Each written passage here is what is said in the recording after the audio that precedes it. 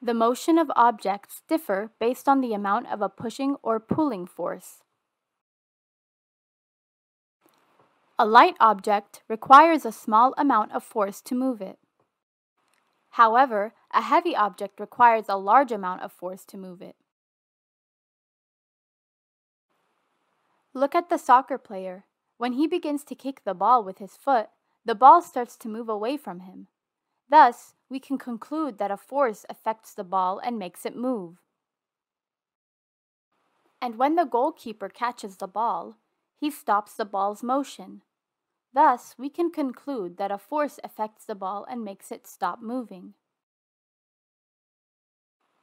Look at this child. He has begun to move the bicycle by pushing on the pedals.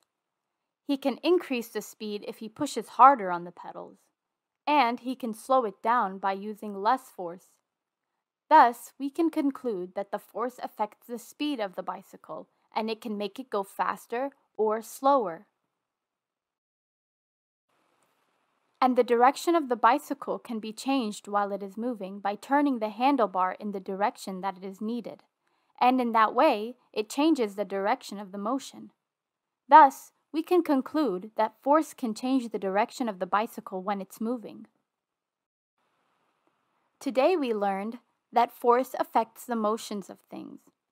It can make an object begin to move, stop a moving object, affect the speed of a moving object, and change the direction of a moving object.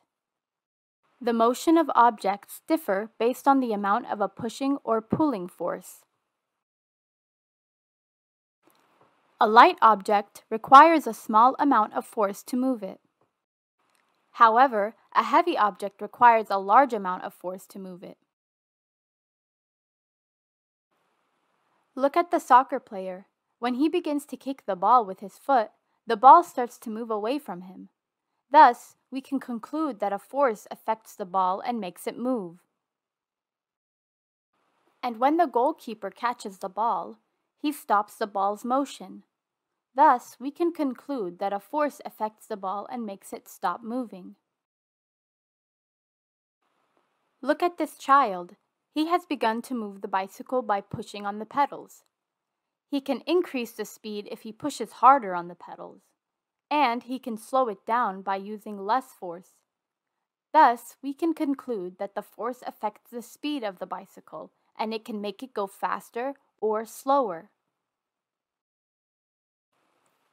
And the direction of the bicycle can be changed while it is moving by turning the handlebar in the direction that it is needed, and in that way, it changes the direction of the motion.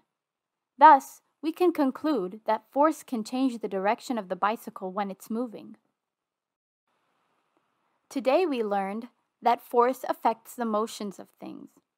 It can make an object begin to move, stop a moving object, affect the speed of a moving object, and change the direction of a moving object.